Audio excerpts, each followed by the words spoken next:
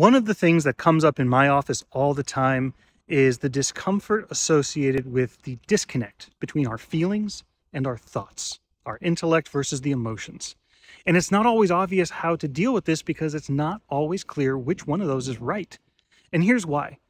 An easy way of conceptualizing this is our intellect is sort of our slow linear processing system. It sits there and looks at the data kind of one by one and helps us figure out what to do. It's logical.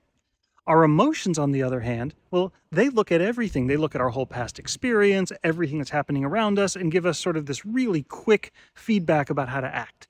And when those two are lined up with each other, there's no problem. We just go ahead and do stuff, right? The emotions and the intellect all say we're good to go. But when they're out of alignment, which one has the right data? Is it the emotion that's accurately picking up on something from what's going on in our past that is worth paying attention to? Or do we, for example, have past traumas that are influencing the emotions in a way that's not meaningful anymore? And the intellect is rightly saying, well, that doesn't count now. How do you know?